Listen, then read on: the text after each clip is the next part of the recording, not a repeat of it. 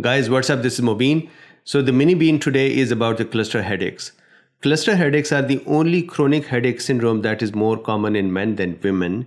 2/3 of the men compared to women. The other thing is that it is usually nocturnal. 50% of the men complain of this issue at night. It is a deep, excruciating, explosive, non-fluctuating, severe pain that occurs retro-orbital and then spreads to one half of the cranium, hemicranium. The episodes occur about 8 to 10 weeks, so weeks to months in 1 year, and then there is a gap for about a year and then it occurs again. Such episodes are called cluster headache, and if the episodes occur after each other and there is no remission, there is no gap of that 1 year without treatment, or the remission is lesser than a month without treatment, then that is called chronic cluster headache. The cluster headache seems to be because of the pacemaker neurons or because of the circadian rhythm neuron in the posterior hypothalamus and their dysfunction. Usually what happens is that with that dysfunction, parasympathetic system dysfunctions as well, and that causes lacrimation and rhinorrhea and stuffy nose and even Horner syndrome and Pallor.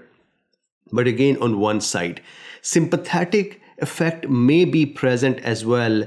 A couple of important differences between the cluster headache and migraine are interesting. Number one, the patient of cluster headache, usually they pace around, they move, they rub their head, they want the pain to go away, they're agitated, they're irritated, they're angry.